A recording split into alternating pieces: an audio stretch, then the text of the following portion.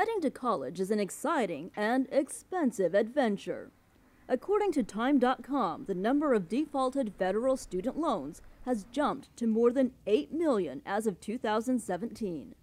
But with some simple planning, you can keep your finances in check. First, make a budget. Include room, board, tuition, food, school supplies, and entertainment.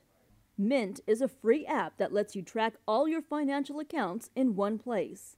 Google Pay works like an online wallet. You can check out in hundreds of apps without having to re-enter your payment info. And CashStrapped lets you set a daily, weekly, or monthly budget for your income. It recalculates your remaining cash every time you spend money.